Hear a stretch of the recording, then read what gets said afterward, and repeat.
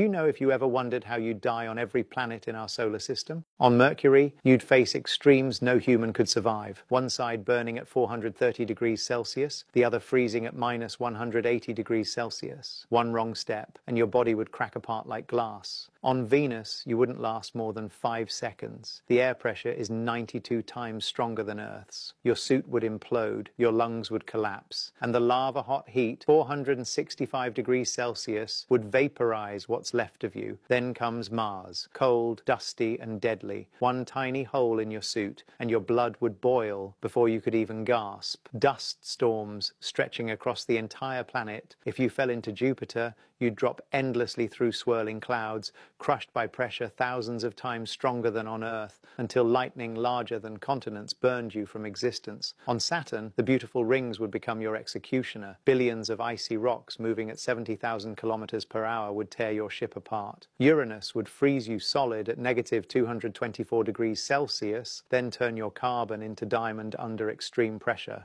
Neptune would rip you apart with supersonic winds faster than sound, twisting your body until it disintegrated.